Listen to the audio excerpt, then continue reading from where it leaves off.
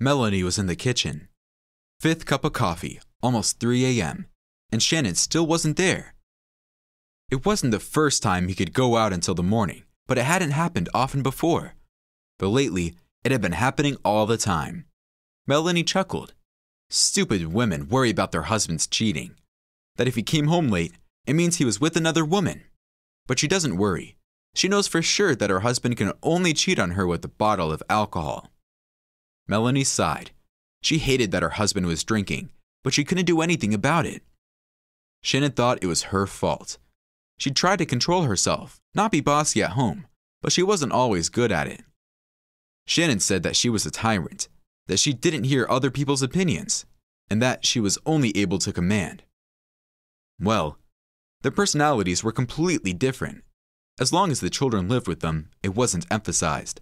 But when the children grew up and went to different cities to study, all the interpersonal problems of husband and wife came out. How many times Melanie asked him, how many times she cried in a purely feminine way, even though it was not her nature, but nothing helped. Her husband, an intelligent man who was a promising lawyer, was simply drinking himself to death. And if previously he drank at home or at the bar, now he did not care where, with whom, and when to drink. She knew that things were only going to get worse. Her husband had completely lost faith in himself and nothing would get him out of it. When Shannon got drunk, he felt like a thunderer of the seas, like a king, and every time he tried to prove to Melanie who was the boss. He was bad at it because due to her profession, Melanie knew not only the basics of self-defense, but a bit more. But seeing the man she loved trying to hurt her was unpleasant. She felt that she was about to leave him, even though they had lived together for so many years. She heard the key turning in the lock. Finally, he came. Melanie sat quietly, hoping her husband would walk into the room and fall onto the couch, as he often did. But her hopes failed.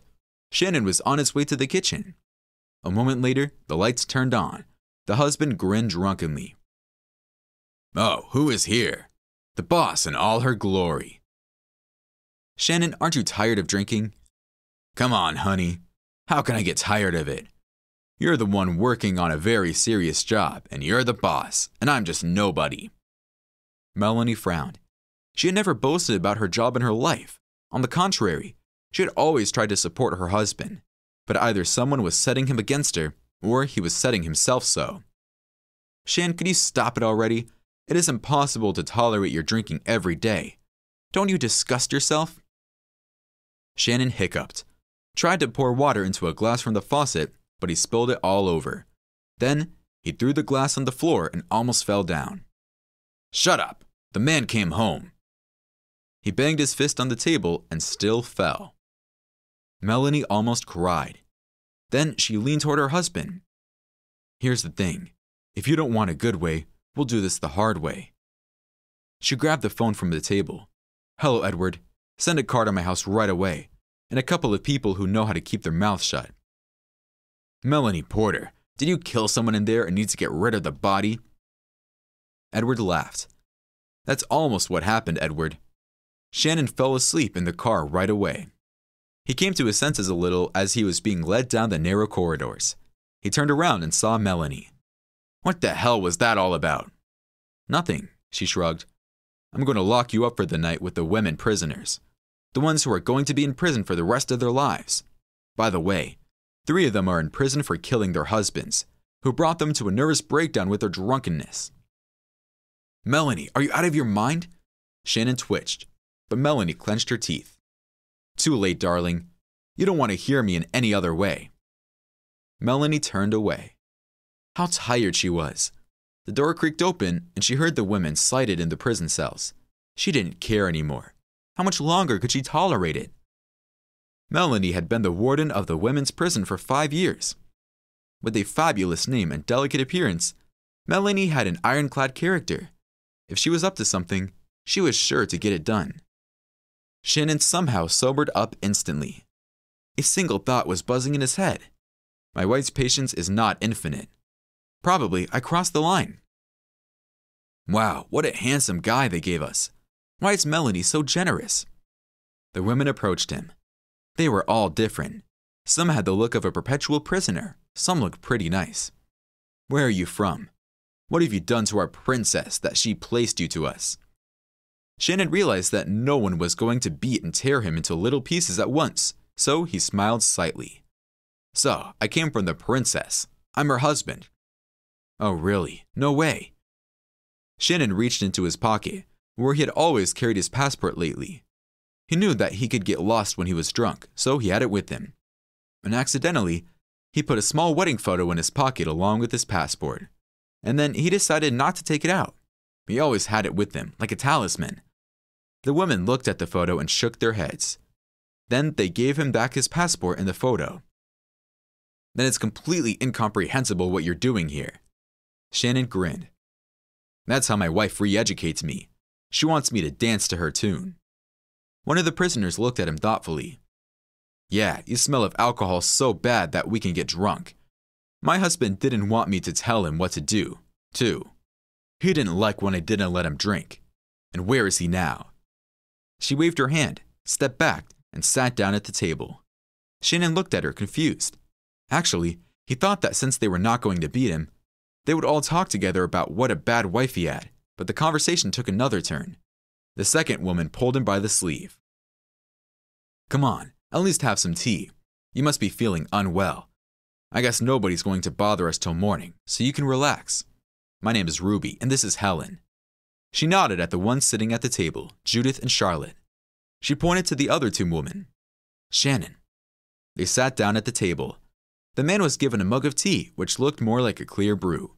He took a sip and asked Helen, "Where's your husband? I'm sorry, but you never said." Helen turned to him. "Husband? There is no husband anymore. He's gone. I'm in prison, and my children are in an orphanage." "Why are you in prison?" "I'll tell you if you're interested.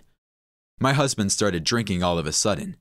We had been together for 10 years. At first, I couldn't understand what was wrong. But then I found out that his colleague hooked him on playing cards for money. And where the cards are, there's alcohol. I begged him and cried so hard. I was on my knees. I scolded him and told him he wouldn't get any good out of it all. And he got drunk and told me every time, 'Shut up, woman. I'm a man. I know what I'm doing.' And then, he also lost a lot when he was playing cards drunk. So much so that they started threatening us. He didn't say anything to me. He just drank every day, so he wouldn't feel so scared and wouldn't have to think about his debt. That's how he died, from some bad alcohol. And then they came to me. To me and the kids. They said that he was in debt, that we should move out and give the apartment to them. I immediately told them to go away. One of them grabbed my son, Simon. He pressed him and said that if I don't agree, we're all dead. As I saw my son's eyes full of terror, I lost my mind. I grabbed the knife I had been shredding cabbage with. This guy immediately fell down, and there was another one by the door. I went to him. Anyway, I will see all my children when they are adults, and even then, only if they want to see me at all." Shannon sat in silence. It was one thing to read such a story somewhere and not believe it, or rather to think that it was made up, but another thing to be here face to face. The women were silent for a while, and then the other one spoke, Charlotte. "I'm here because my husband was drinking too. Although, of course, it was my own fault." Shannon looked at her. "When I met him, he was already drinking. At first, he seemed to drink not so much. Then he started stealing money from the family, and then he started stealing everything. Then there was nothing left, and he started beating me out of anger. I endured for a long time, but one day I couldn't stand it." Shannon sat there and didn't know what to say. What could he say? Some trivial words, silly. For some reason, he did not feel like drinking either. Then he heard someone crying. The youngest girl in the cell was crying. Ruby said in a low voice, "Judith was unlucky. She wasn't guilty of anything. Wasn't guilty. But now she's a prisoner too." Shannon asked quietly, "What happened to her? Husband too?" "No. She didn't even have a chance to get married." It was not right to ask her under what article she was in prison. But from further conversation, it became clear that her mother died and her father brought another woman into the house. They drank every day and got into a lot of debt. And then they gave her away as payment for the debts. But Judith hit the man they gave her to over the head with some statue. It wasn't the girl's fault. The man survived, but they put her in prison for years. But how could that be? Self-defense and a state of effect. Ruby looked at him. You're just like a lawyer. Who would investigate all this? Prove it. Where would she get the money for a lawyer? And that man was money, and a lot of money, so he got his revenge. Shannon wrinkled his nose, a thought running through his head, only he didn't know what it was yet. Now she seemed to know what he was thinking. Judith, can I talk to you for a minute? The girl wiped her nose and walked over. Judith, I used to be a lawyer. I wouldn't say it was for a long time. I quit that job out of stupidity. Can you tell me everything that happened to you? More importantly, name anyone who knows anything about it. I won't promise anything, but I'll try. I'll do my best to help you. The girl looked at him in surprise, then at Ruby. Apparently, Ruby was in charge here. She in turn looked at Shannon. Are you sure of what you're saying? You'll get a girl's hopes up. She's been through so much in her life. I told you, I'll do my best. I'll try. Melanie felt very nervous. She was beginning to realize what a foolish thing she had done. She had done it on edge. Now Shannon would be completely mad at her, and he would never stop drinking. Several times, she was going to tell them to bring him in, but then she stopped herself, wanted to say that again, and so on till the morning. Finally, taking Edward and a couple of guards, she moved toward the cell. What the hell was she going to see? What if Shannon was showing off and provoking? Those women could tear him to pieces. It was quiet in the cell. She stood there for a while and said in a hoarse voice, "Open the door." When the door swung open, everyone froze. Shannon was sitting at the table. All the inmates were around him, and they were having a very peaceful conversation. They were even smiling for some reason. Shannon turned around. "Oh, Melanie, hi." She couldn't say anything. Her tongue was just numb with shock. What's actually going on here? Shannon stood up and walked out of the cell, waving goodbye to everyone and getting a lot of good wishes from them. Melanie could see that Edward and the guards were no less surprised. This cell was considered the most dangerous. Shannon. Melanie, there's no time now. Let's go home. I need a shave and a bath. There's a person I need to find. And he took her down the hall. Honestly, Melanie didn't recognize her husband. He hadn't had any alcohol in a week. She didn't understand what was going on. No, indeed, she was very happy. But what had happened? Finally, she couldn't stand it anymore and asked, Shan, can you tell me what happened there and where you go all the time? He turned to her. Sure. There's a young girl in your prison. They put her in prison unfairly, ruined a girl's life. Her father should be in prison as well as the man she didn't kill. I'm looking to see if there's anything I can do to help. Melanie stood for a minute, then rushed over to him. Shannon, Shan. He put his arms around her. I'm sorry, Melanie. I'm sorry I've really been a big problem for you. Thank you for getting my head straight. 6 months later, there was a trial. After Shannon gathered a bunch of witnesses and found a doctor who had been bribed to put the girl in prison. Judith was released into the courtroom, but her father and that man were taken into custody. Shannon was there as a lawyer, trying hard to implicate them in human trafficking.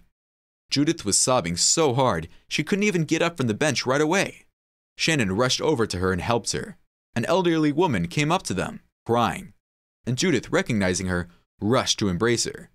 It turned out that the old woman was her grandmother who lived in the village and didn't even know at the time that her granddaughter had been imprisoned. Judith hugged her with both arms and burst into tears. Shannon and Melanie walked out of the courtroom. The woman looked at her husband and said, I've never been prouder of anyone than I am of you.